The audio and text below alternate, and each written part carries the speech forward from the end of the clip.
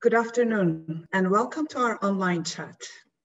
Today we are going to talk about the challenges that Europe is facing, the environment and climate challenges, what the European Environment Agency and Environment Information Observation Network EEA-Eionet are doing to help Europe achieve its climate and environment ambitions. I'm joined by European Environment Agency's Executive Director Hans Bruyninckx and Laura Burke, who is the chair of the EEA Management Board, as well as the Director General of the Irish Environmental Protection Agency. Welcome, Hans, and welcome, Laura. Happy to be here. Delighted to be here. Thank you. Today, we are actually streaming this event live to our social media followers, and we have a number of guests in our Zoom call as well. The event will be recorded and shared later on our social media channels as well.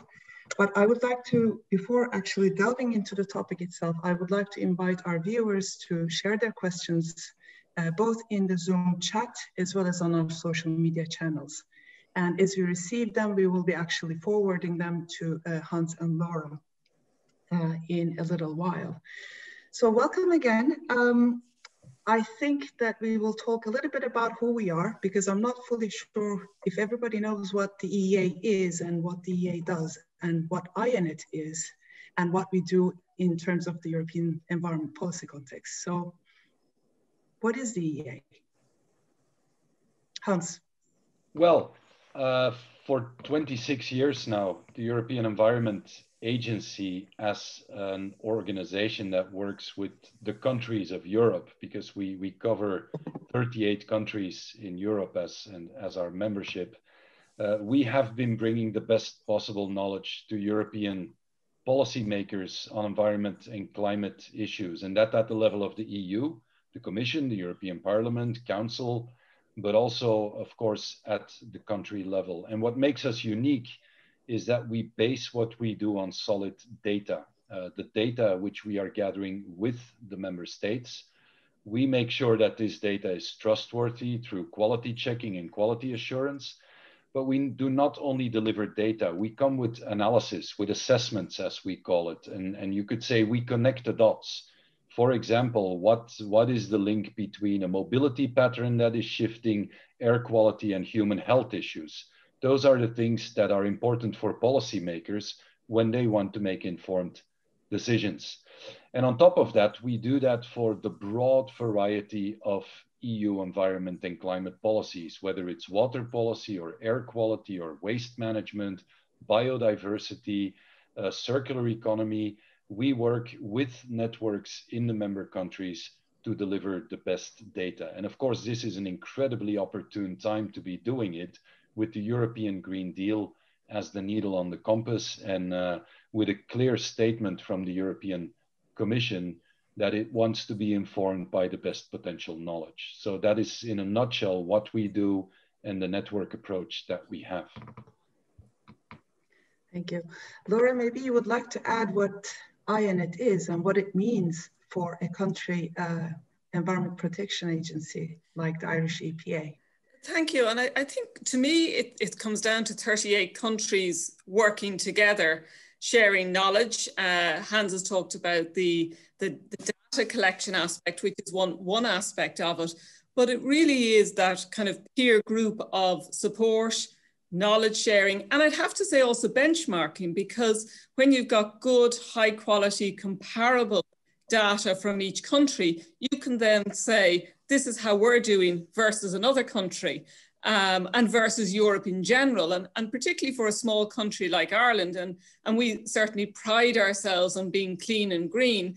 But when you're able to show, well, that actually other countries are doing better or doing differently, or they're taking different approaches to things, it really helps the environmental performance in our country. And I think from talking to colleagues in other countries, the same happens. So it is a really unique group of kind of people, countries coming together. And I haven't seen any other types of examples of this, that everybody's coming together with the same aim, is to have really good quality environmental data and to improve the environment overall based on that.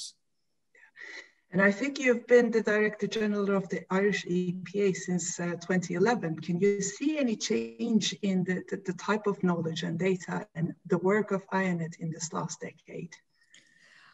What I would really have seen over the last number of years, and certainly when I came into the agency, we were very focused on data collection, and nearly the data collection was the aim in its own right. And what we've changed now completely is the data collection to what end?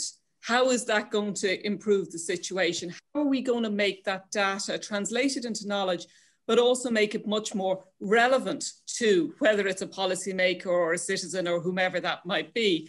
And I think that's probably been on a journey that countries such as Ireland have worked our way through with the European Environment Agency. And then, of course, the ease of collecting data, the way we collect data is completely different now than it would have been 10 years ago. And we're doing things now that were completely unheard of. So I think it's been a really exciting journey, and I'd hope it continue to be that. Yeah, so we'll talk a little bit later about what the next decade might actually bring, because I think some of the things that Hans has highlighted as the work of the EEA and EIONET point at the big changes, the sustainability challenges that we have that were also highlighted in our latest State of Environment and Outlook report, SOER 2020. What are the challenges that you foresee for the next decade, and how do they affect European citizens' lives? Well, Hans, I would say that from a scientific perspective, this decade is sometimes framed as the pivotal decade. We need to turn around the challenges that we see in climate change. We need to really decouple economic performance from greenhouse gas emissions. And Europe has been doing that, but globally we need to bend the trend. So stronger ambitions there, which Europe is framing with minus 55% cuts in greenhouse gas emissions. But it's not only on climate. Climate shouldn't crowd out the rest of the environmental agenda. We also see it on biodiversity. And this is a big year on biodiversity. The world will meet in Kunming for the Conference of the Parties of the United Nations Convention on Biological Diversity. And some people say we need a Paris moment for biodiversity, because the natural capital, the ecosystems and the services which they deliver to society are under continued threat. So that we need to address as well. And then a third, maybe even less clear challenge, but it's fundamental, is the way in which we use resources. And that links to resource efficiency and the circular economy. We know that one of the main drivers of impacts on environment and on climate is actually our resource use. So if we can address these three things, and we understand that they are linked in the next decade, that's when we will be really addressing the core issues. And we know where the linkages are. They are in our systems of production and consumption. So if we can connect in transforming the energy system, if we can connect them in transforming our mobility system, our food system, which is really difficult, but we really need to address it, yeah? And then the built environment or urban environment, then we will really be going from the drivers of impacts on environment and climate to the solutions.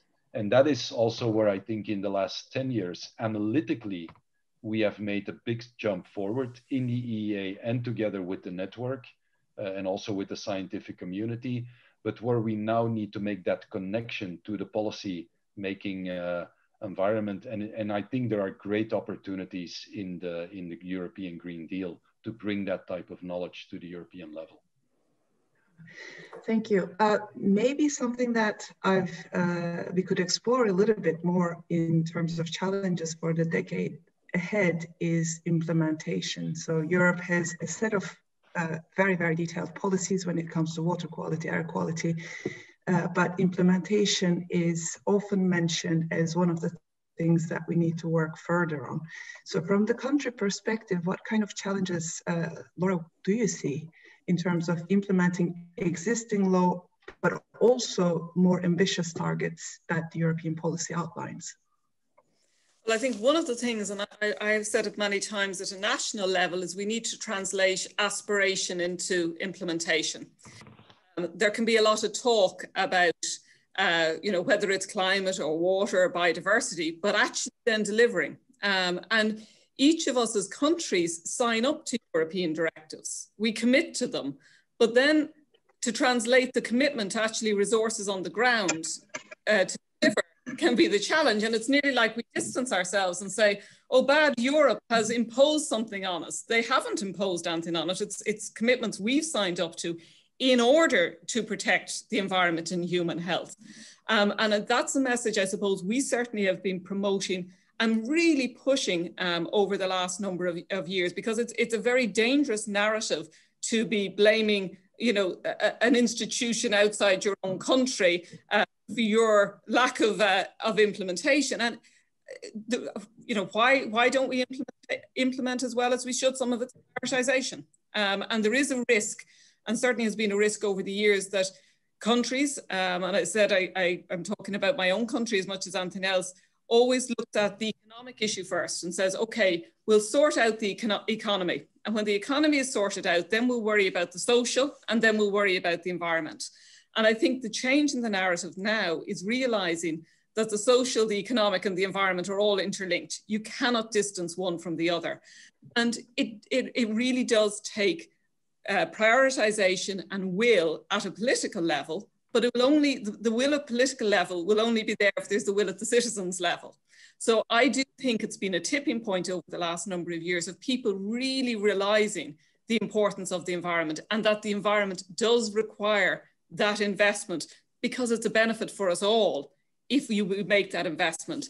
And I suppose the last piece on that, and I suppose linking it to this year and the COVID, I think what we're seeing is people really realizing the importance of their local environment. As we are restricted to small areas, we are really seeing the importance of having a good, clean, quality of environment locally to us. And I would hope as we come out of COVID that people then realize that, well, that means it does take resources, it does take money, it does take commitment to deliver on the ambitions that we say. It is still quite impressive that despite the economic shocks of COVID, the European Green Deal seems to still pursue the same goals, even more so ambitiously. What are the latest developments on the European policy side?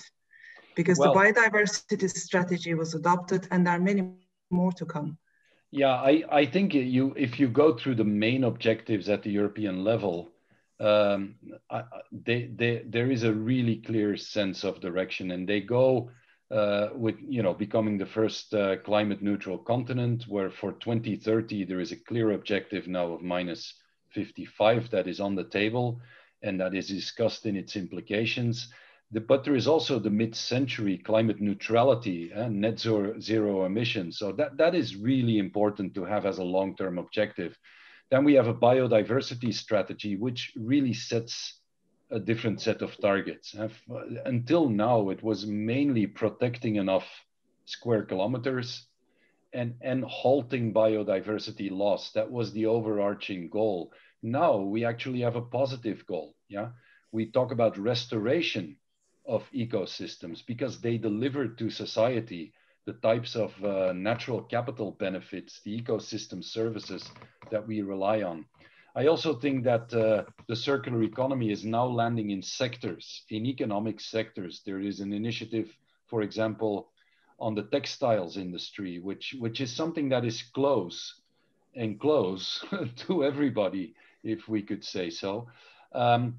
Zero pollution, which, I mean, if you think of it, that is a really, really, really high ambition, zero pollution, yeah, which is linked then to also innovation in industry, and it's linked to the chemical strategy. So all of these things go to the fundamental components of how we consume, how we produce, and how we can make this more sustainable. But what I think makes that European Green Deal even stronger is that there is an explicit link with the social dimension, the just transition dimension, and there is a link with the economic fundamentals, because investments are driving innovation and are driving the economy. And the sustainable investment directive or direction that is in it rather is also very important. So it's a package that has a 2030 perspective with mid-century as a sort of, longer perspective. It hangs together. And it is of a type of ambition where we as an agency said, okay, these are the ambitions.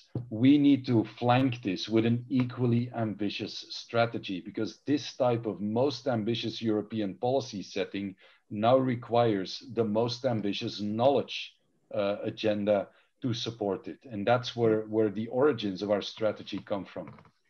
We'll talk a little bit more about the strategy. We'll talk a lot more about our strategy. But before we get to that point, I know that Constant has got some questions. So I'll ask him to turn on his camera and microphone. And for those viewers that have joined us a bit later, you can share your questions in our social media channels, but also in the Zoom call. And Constant will actually bring them forward to our guests. Constant. Yeah, please. Thanks, Gulcin.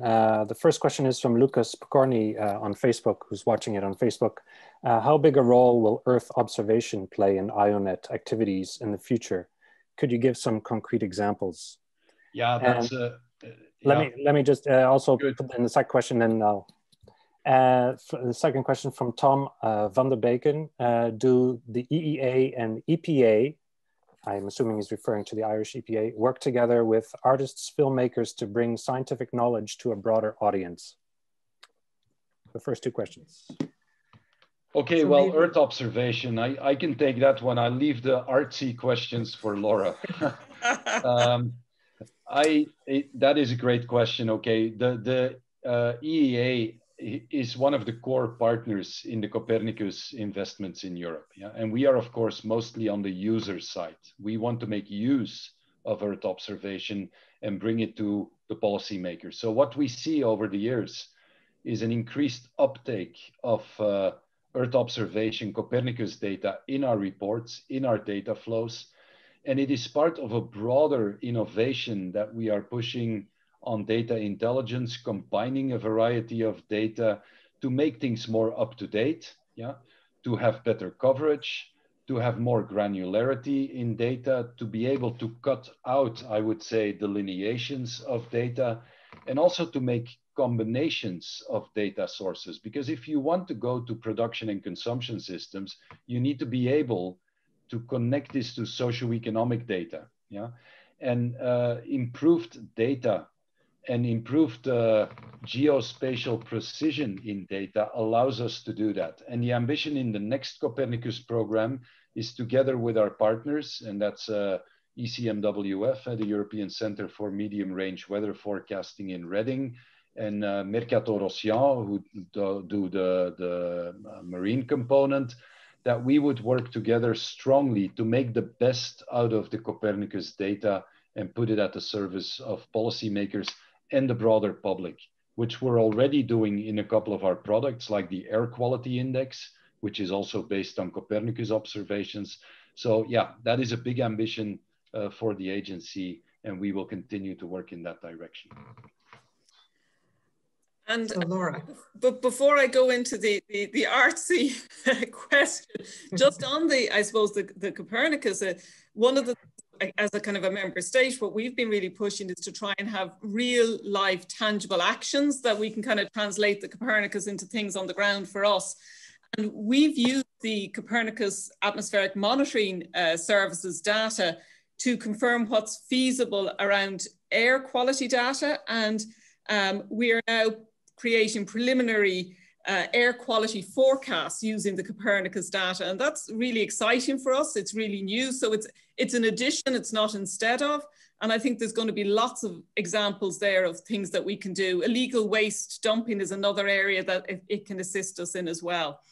On the using the arts and filmmakers, this is something we're relatively new on, I'd have to say. But we've 420 staff in the Irish EPA, and we are pretty much all scientists, and sometimes scientists aren't the best at communicating science, or, you know, wrong side of brain, or whatever it might be. So more recently, we certainly have been working with filmmakers. We've been showing them some of our research in particular, and then those programs then they're translating that research into things that are understandable, interesting, relevant for people.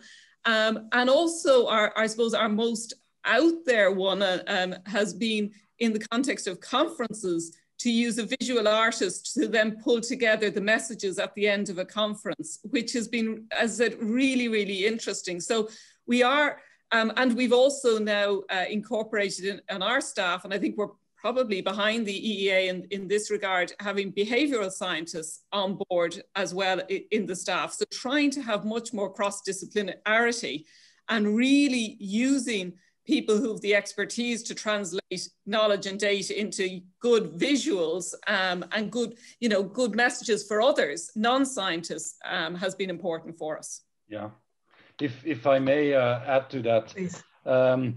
I certainly consider photography as one of the art forms out there. We have a photo competition that delivers fantastic material that we continuously embed in our reports, on our website, in everything we publish and put online. And I mean, the quality of that over the years has increased and is just astonishing. So any of the great pictures you will see in our reports come from actual citizens who have delivered these pictures to us.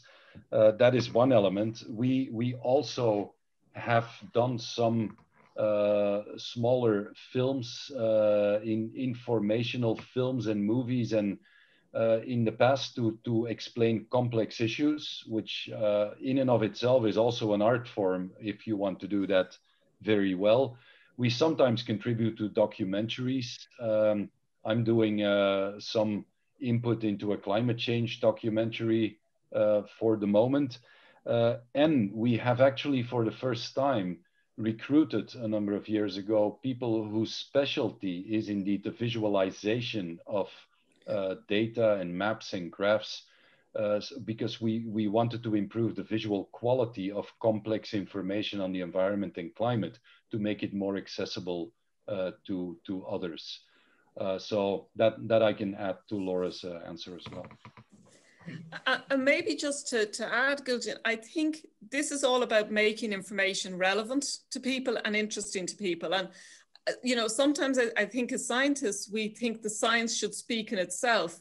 And of course it does to a certain extent, but you need to look at your audience and say, how do we make this relevant to them? And the visualization is an absolutely key aspect of it. Showing complex graphs, it's going to be interesting to some people, but you're not going to win hearts and minds. And so therefore that visualization and kind of that, again, it's using new technology, it's using different technology to translate this data and to make it much more usable for people.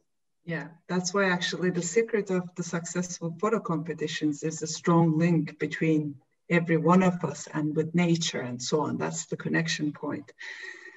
I'll go back to discussing about the strategy. So digitalization, yes, better communication with citizens and more engagement and so on. These are all part of the strategy, but maybe we just take 2 steps back. In December, the EEA Management Board adopted a new strategy, as you might see in the background, for the next decade. What is different about this strategy? We need new knowledge, yes, but what is different? Well, what makes it different for me is that for the first time, we take a 10-year perspective. Yeah? And I think that is important because Europe is clearly stating ambitions towards 2030. And so taking a 10-year perspective, I think, was necessary. Yeah. The second thing is that we formulated this strategy, I think, based on the principles of innovation. How can we innovate in something that doesn't need to innovate because it's not good today, but because we need to innovate to stay at the forefront of what our core mandate is, and that is deliver the best data and analysis in support of policies. And we also focus on integration, because increasingly we are not discussing water in a highly segmented way, distinct from air, distinct from nature, distinct from climate. It's integration. And so if you want to do that, you need to invest. Yeah, and that's the third meaning of I. I would innovation, integration, and that requires investment. Investments in your network, investments in your own capacities, investments in how you use modern technology to deliver that type of analysis. So that ambition is there, and I thought it was the only way to stay at the forefront of what we do was to be equally ambitious as the policies that we see now in the European Green Deal. So that's what was driving the whole discussion on the strategy. Perhaps I could follow it up with Laura, because it is a joint strategy. It's with EEA and Eionet. What does that mean for Eionet? And that's exactly where I wanted to come in, Gulshan, because I think EIONET has been so important, and it's such a unique network, and the EEA-Eionet kind of combination is so unique and so powerful that it really, in the context of innovation, we need to innovate in the EIONET as well. We can't sit and wait for the EEA to innovate and then the EIONET stays as is. It really needs to build on the excellent work that has been done to date.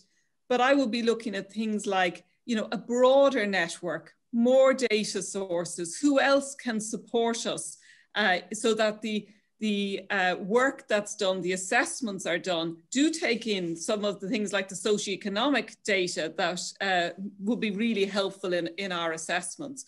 So I think for EIONET, it's a really exciting time as well. It's a really interesting time to say, okay, well, where to from here?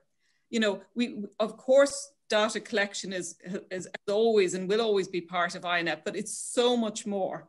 And to me, part of that is around much more timely information. You know, people want that data much faster. We need to be able to respond to policy queries, policy issues, whether at European level or at national level, much, much faster. And as I said, I think that's going to be the challenge, but also the opportunity for EIONET over the next couple of years. Yeah, Gulshan, there's maybe one component that we don't often talk about in public, but if we are what some call a boundary organization that bridges science and knowledge to policymakers, we also in the strategy have a very deliberate approach and investment towards the scientific side, because there is no other player in the world that is investing so much into science on sustainability, climate, environment than the European Union. The Horizon Europe program and a number of other programs, the Joint Research Center, which is a very large research facility at the service of Europe. So I think we also need to play a role to work in collaboration with those strong scientific networks to make sure that our data, our methodologies, our analysis is informed also by the very rapid advances that take place when it comes to understanding ecosystems, climate dynamics, you know, resource challenges. Those are the things that I think really matter.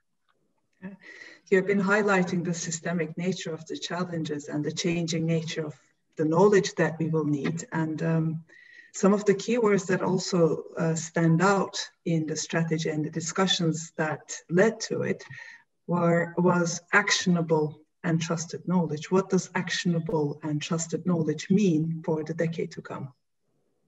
For Laura, what do you need from the country perspective as actionable knowledge? And to me, that always comes back to relevance. You know, it's linking it back to the policies, linking it back to the questions that are being, you know, really closely linked. For example, in this instance, we're going to be talking about the Green Deal. So it has to be tied in directly and back to timely as well, because we need that knowledge. We need to be able to do ex-ante assessments as well as ex-post assessments. And that piece around being trusted, and this is the huge value of the EEA data. It is that trusted. It is, you know, it's independent data. It's scientifically robust. Nobody questions it. It is accurate data. So what we now need to do is to make sure, in the context of all of the challenges around the Green Deal and all of the things that we want to do, that the information and assessments that are being provided support the Green Deal in a timely way. And that's what, to me, what's actionable is that it is you're delivering what's needed for the policymakers and the citizen. Hans, maybe you'd like to come in. How do people trust why should they trust our knowledge? Well, one of the key elements from the start was that we are fully transparent. And what we write is traceable, you know. So if we write a report and we put a table in it, you can go to the basic data. So it is transparent where it is coming from. It's traceable. Actually, what not too many people know, but a large part of what is downloaded through our website is basic data sets where scientists or people can go and look for themselves at the data. So that, I think, is essential. The second thing is that we work with official data for the most part. So the country's legitimacy of public institutions is behind it. And then we do quality checking and quality control, which of course is important because also even on knowledge, you need a level playing field going into decision making. So I think that is important. And thirdly, when we work with other data, and that is increasingly the case, because we have a lot more data than the official monitoring stations in the countries. Think of Copernicus, but also think increasingly of citizen science data that can come in or data from companies. Before we use it, we do a serious assessment of this data. We don't just integrate anything in that comes our way into our report. So that is there. And then we are also accountable to the European Parliament and to the European institutions. So anybody who has questions about our data, we cannot just shrug this off. We will be held accountable. We need to go out there and defend if there would be issues. So I would say there is a sort of mechanism that guarantees that what we do is done in a serious way, and that is up for scrutiny. And good. So, it is the core of what the EEA does, and it's the core of what environment agencies do. It is in our very being. It has to be, you know, solid evidence. Like, it's all about the evidence. It's all about the science. It's all about the data. And as Hans says, therefore it has to be transparent. But that's what we stand over on every day of the week. So that's key to I think, to all of our organizations. Very good. Constant has some questions for you from the public. Yeah, there's more questions. Thanks, Gutsen. There's more questions online. First one is from Irina.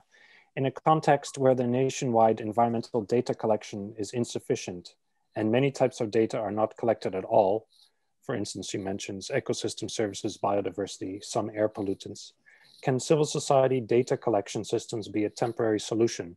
And how can they gain more credibility? Can these data be used for policy making, and what are potential pitfalls other than technical quality? And I have a second question. A question from Todd relating to the strategy. What is your top environmental priority for the next 10 years in Europe? And what about in Ireland? Thank you. Laura, do you have experience with citizen science and other science sources as well? So if you go first, yeah. I can complement maybe.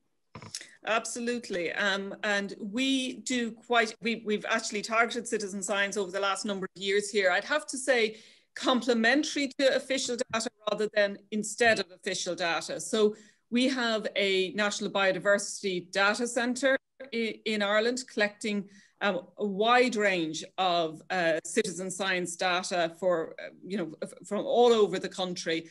And it's everything from different types of birds, water quality, you name it. And we as an EPA fund and do projects with the Biodiversity Data Centre. But we also work with Untashka, which would be the National Trust in Ireland, and link that in with the GLOBE program, which is actually it's a US program involving NASA around air quality and school children and getting that type of citizen science data.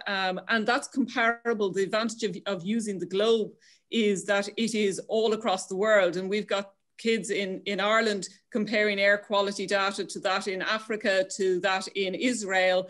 So not only are you getting good data and teaching children about good scientific methods to collect data, but also then you're getting that comparability.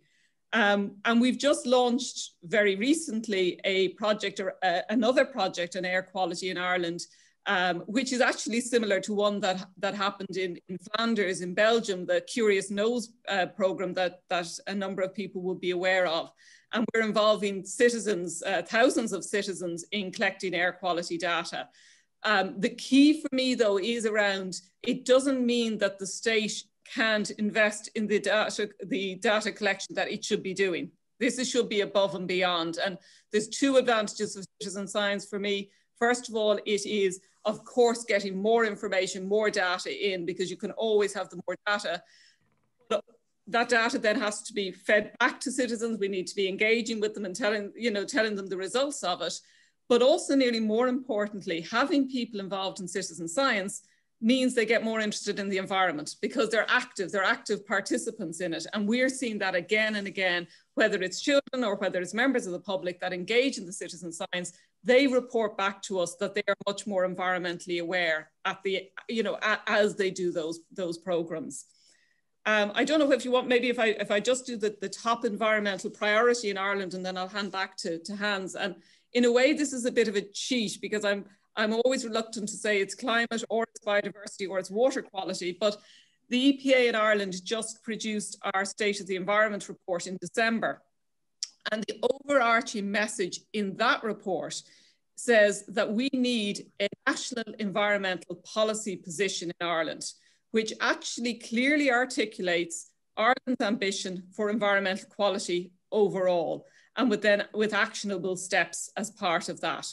And the reason, I say, because we actually need to say, well, what's the overall level of ambition? And the risk is that you've got a climate plan or a climate policy, you have a water policy, you have an air quality policy. And what you forget, or people forget, is they are all interconnected, they are all interlinked. And actually what you need is, what is our overarching ambition?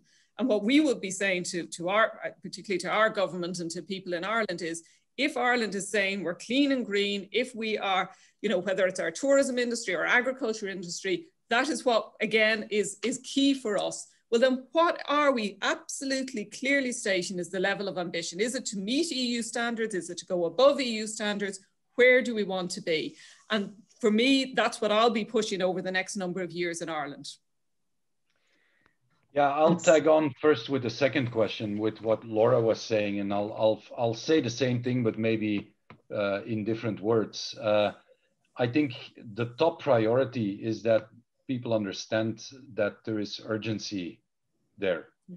I mean, there is no time to waste, and that is translated in speeding up and scaling up solutions that we know are there. And that requires policy, investments, that requires citizen involvement, societal transitions. So that is, and it all boils down, I think, to taking natural capital as the foundational capital for any healthy society. We live in a context where I think it's fair to say that we overvalue financial capital, we undervalue social capital, and we hardly value natural capital at all. Yeah.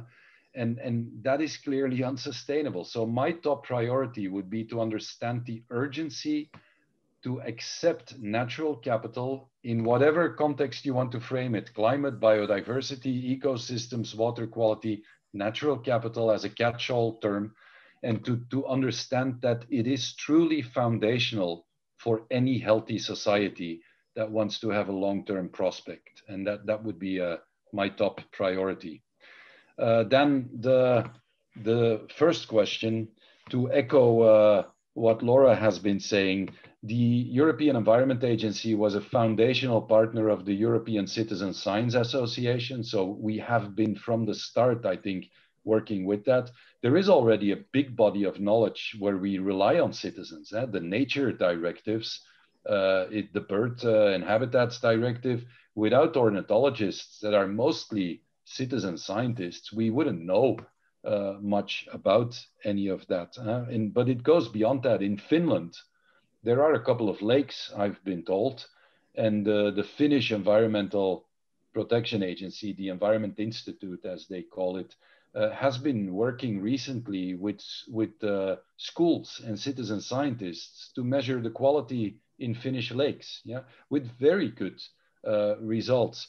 Laura mentioned Curious Noses, that works with citizens and that has led to improved modeling of air quality in Belgium. So it's in addition, but it can also improve what we already know. And then a next step, which we are starting to see, is that it's indeed more distributed, it's low cost, but it hardly involves people. It's the Internet of Things.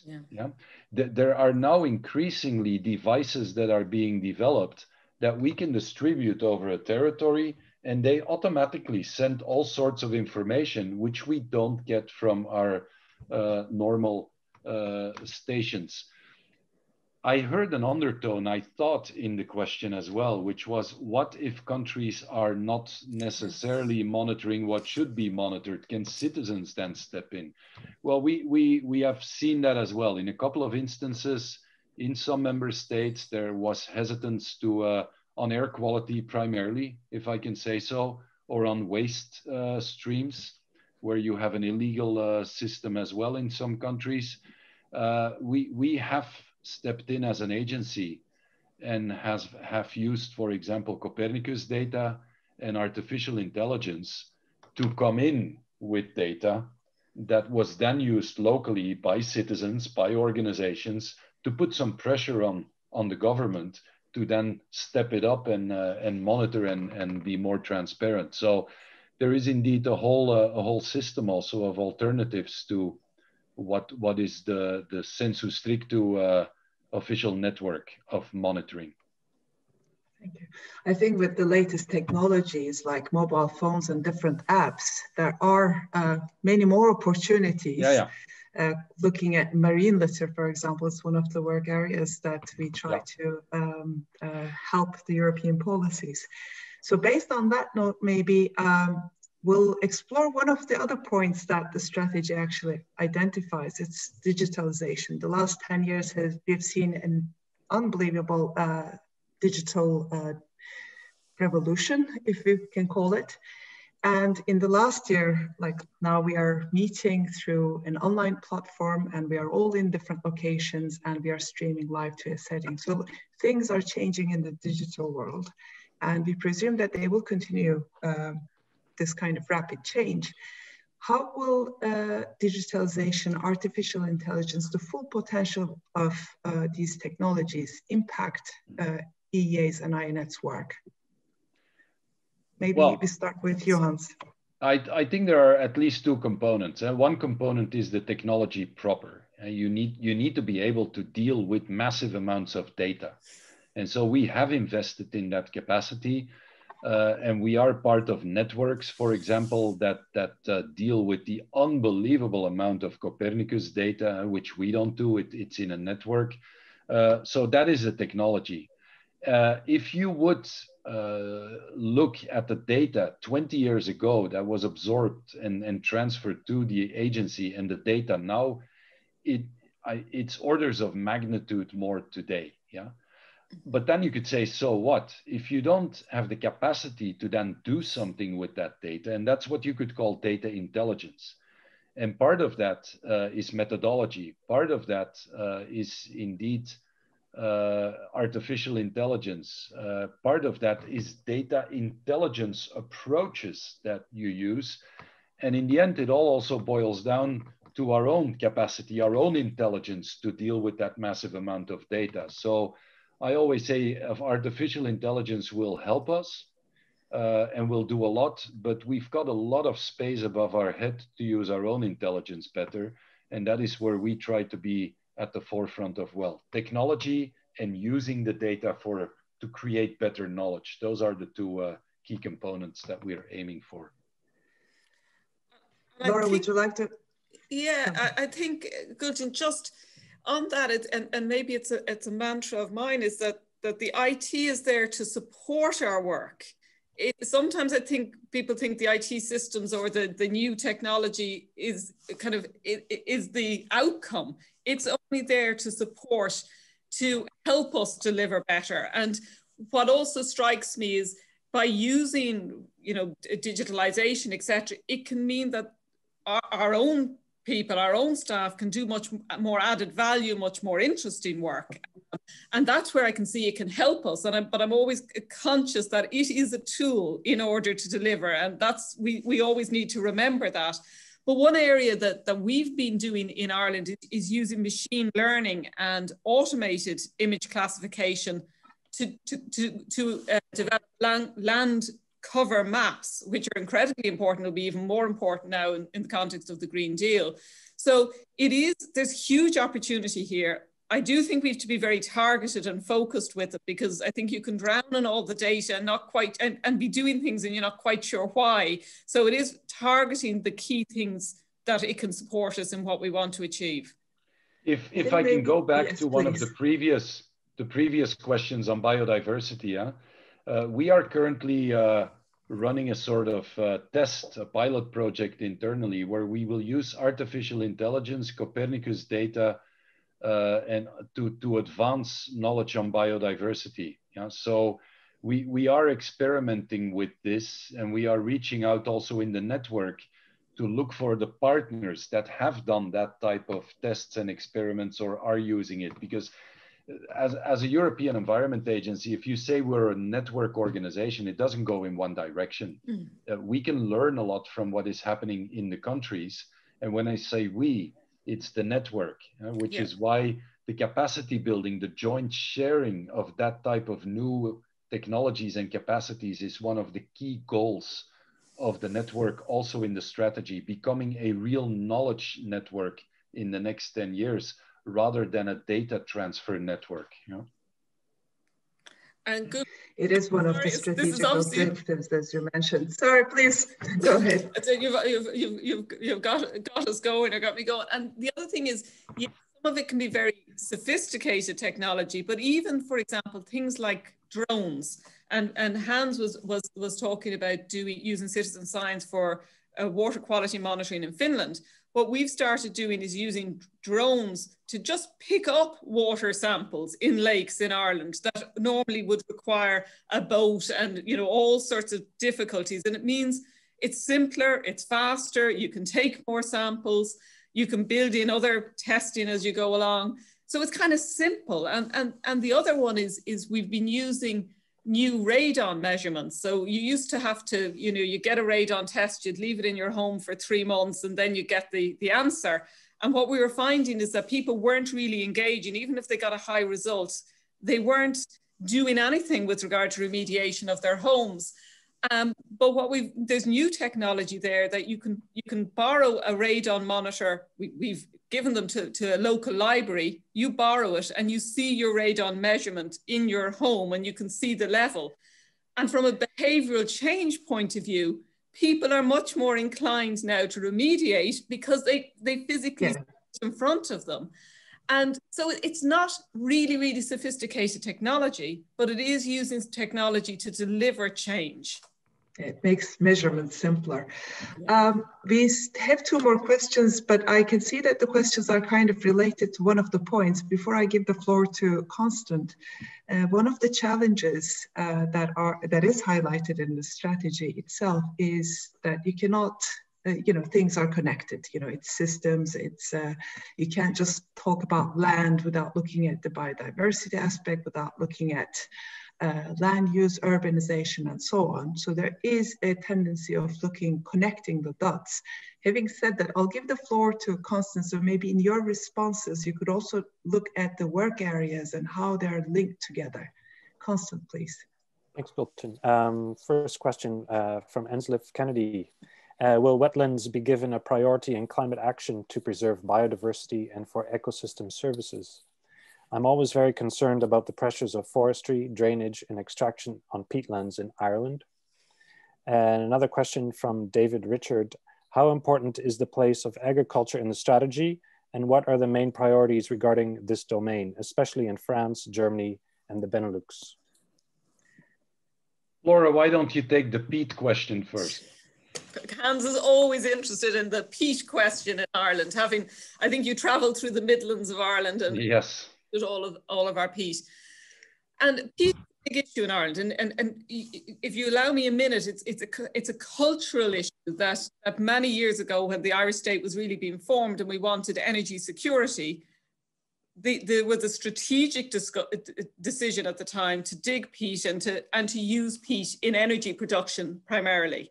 Now, a decision at that time without realizing the environmental impact was an appropriate decision for the state, but that isn't the decision that should still be there anymore. And certainly over the last number of years, we have been highlighting the impact of peat. And you're back to interlinkages. It's, you know, you're digging up peat, which is causing damage causing damage to biodiversity, but it's also have impact on climate. You then burn a poor fuel, and you're causing greenhouse gas emissions. So there's multiple issues with regard to peat. But as I said, I just want to kind of that cultural piece, don't underestimate. People are used to having peat in power stations, but also, I suppose, more importantly, peat burning in their homes. What we're now seeing in Ireland, and I think we really have reached a tipping point in Ireland, is there's no longer burn, and we as an EPA have been calling for this for a number of years. There is no longer burning of peat in power stations in Ireland. That has stopped this year. Do not underestimate that as a significant achievement in the context of protecting our environment. In addition to that, there is now significant investment in re-wetting, rehabilitating peatlands. I'm really enthused about it. I think it's one of the most positive moves from an environment perspective. There are so many win-wins. There's win-wins for climate, win-wins for biodiversity. And it has, as I said, that is that tipping point. There is an issue around just transition, and Hans had raised it at the beginning, because when we're talking about the environment and we're talking about changes, there are people many thousands of people who are employed in a particular industry. So what is the transition for them? How do we make sure that there's good quality jobs for those people, different jobs? So we are in the midst of that transition in Ireland. I wouldn't say we're there yet. There's definitely still challenges in the peat question, but I think we have come to a realization that there is a change and that there's benefits in that change. So it's a good news story, and I would hope in 5 years' time to be able to come back and be able to talk about, for example, ecotourism, bog tourism, people coming from all around the world to look at the types of biodiversity that you have in Irish bogs, and actually using it as a unique environment that is protected for the good, not only of people in Ireland, but for people around Europe. Over to you, Hans. Okay, if I can add to that, it's clear that wetlands are some of the most threatened ecosystems. They do play a role in the biodiversity strategy, that is clear. They also play a role in climate adaptation discussions in Europe.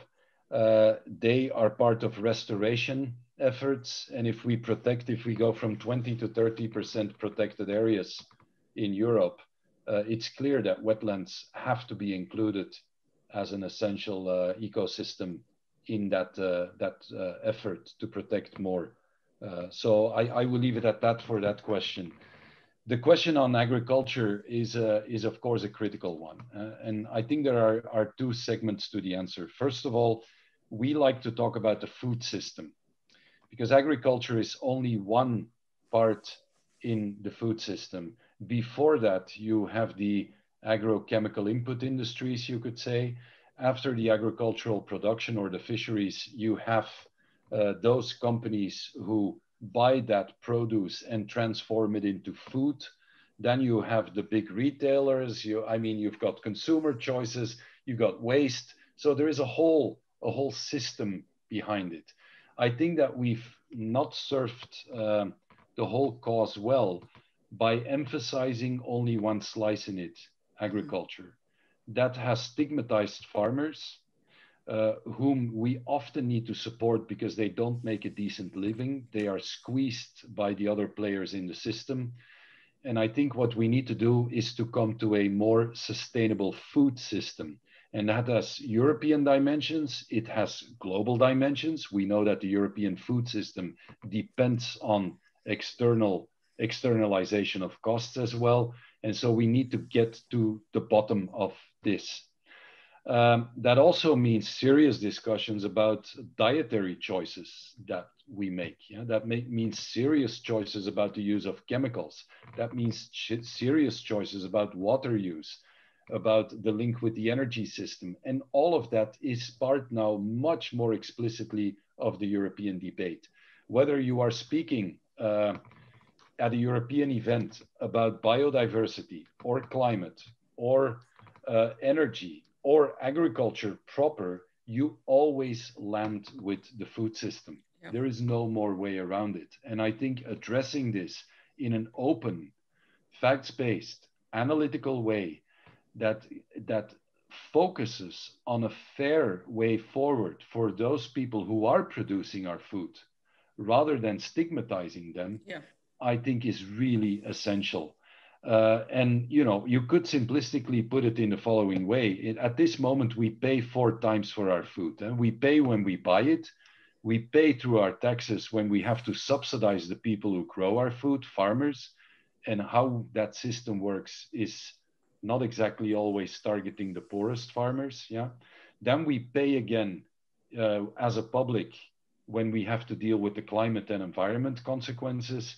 And we pay when we go to the doctor, because we have a very safe food system in Europe, but our food habits are not necessarily the healthiest. Now, in the 21st century, there must be a better way to deal with food than that. And that is where the real challenge is. So does it play a big role? Yes. We are in the agency focusing on the food system, and it will be one of the 4 systems that we will report around and bring our knowledge together around. We'll take one more question from the public, but please, Laura, sorry, go ahead. Sorry, just, and as like, I think the work of the EEA in this area is incredibly important, because it is so fundamental to all of the changes we're making. And, you know, again, as an agricultural country, 30% of our greenhouse gas emissions come from agriculture. It is absolutely in the top of our minds. And what Hans was talking there about stigmatizing people, it is of no benefit to pit one group against another. That will not actually bring us forward, whether we're talking about agriculture or other environmental issues.